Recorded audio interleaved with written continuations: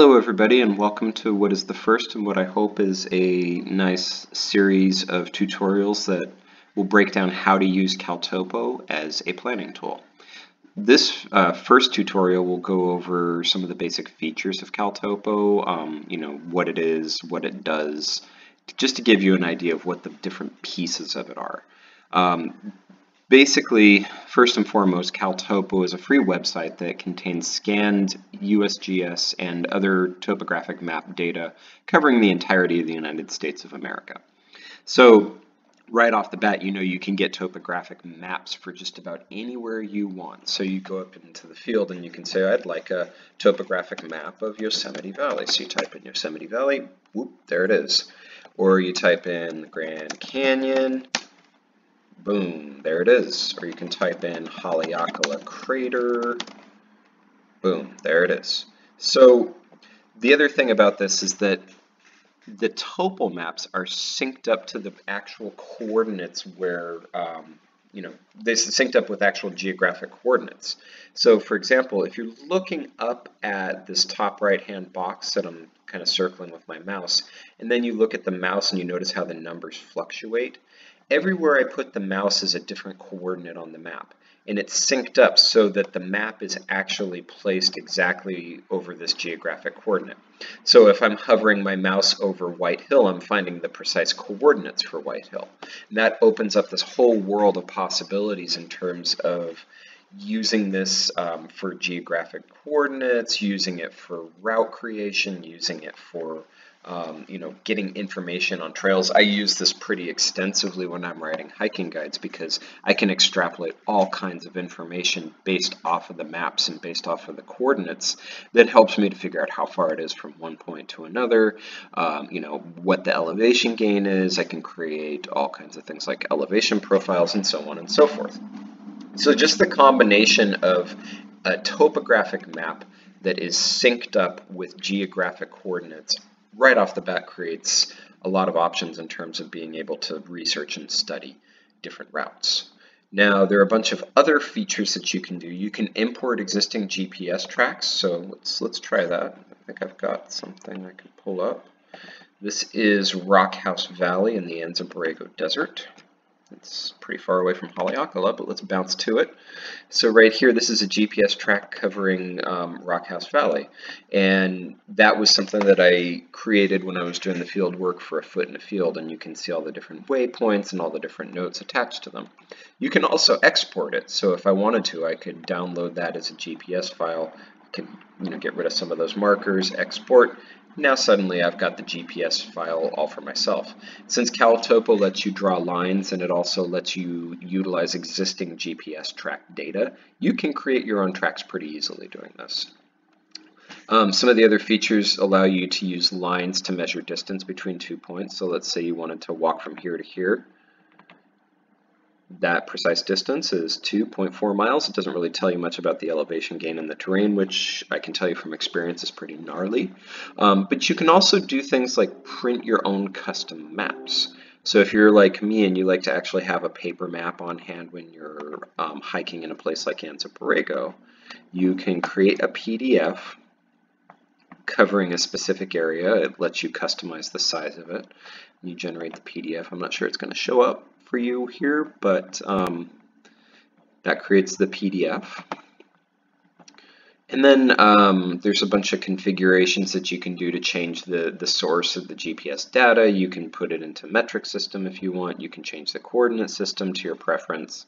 You can do a lot of different tinkering and futzing around just to see if you can get it where you want it to be.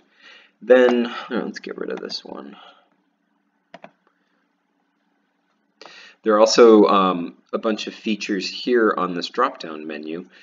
This allows you to toggle between the various types of maps. So for example, we're looking at the USGS topo map, which is the gold standard map created by the US government. You can switch it over to the map builder topo. Has a very different look, and it would look even better. Yep, there it is. Has a very different look. It doesn't have nearly as much of the data that you'd find on the USGS topo, but it's also easier to read the topography. There's a Forest Service map. The big difference between the 2013 and the 2016 option is that the 2016 option has forest cover indicated. So that's all the forest up on top of Toro Peak. You don't see it with the 2013 option. And then there's some other fun stuff like the Federal Aviation Sectional. This is a navigation map that they use for flying. It's not much use for route planning, but it is pretty fun to look at. And then, of course, there's the marine charts, which won't show you anything over land, but if you went to the ocean, you can see the topography of underwater areas. Not that that's going to help you with hiking all that much, but it's still pretty cool to use. And then there are a lot of other layers that you can use. You can use Google map layers. You can do satellite, so you can actually see the places that you're hiking to. You could check out water sources. You can check out vegetation. You can hybridize it. That's a lot like what you would pull up if you were using Google Maps on your phone. It even has this one fun feature where you can transpose visitor maps according to the GPS tracks, or according to coordinates. So that's the Yosemite National Park visitor map transposed over its actual location. That's kind of fun. And then you have the ability of stacking different maps. So if you wanted to have the National Park Service visitor map transposed with the scanned 7.5 minute map, you could underlay the 7.5 minute map, even though that becomes pretty difficult to use. Then, of course, this feature offers different overlays. You can add contours. Map Builder overlay shows those are the GPS data tracks. These are all trails that correspond with GPS tracks that were recorded by, I don't really know who, but people out there who feed that into things like Open Source Map.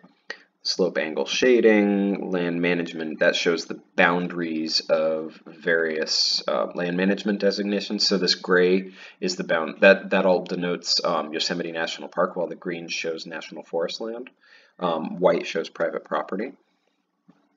And on and on and on. If you want to find out fire history,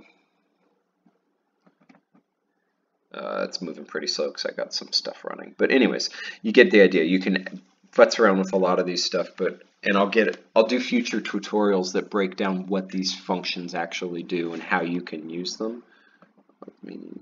Oh, there's all the fire data. Yeah, the Yosemite burns a lot. Get rid of these things.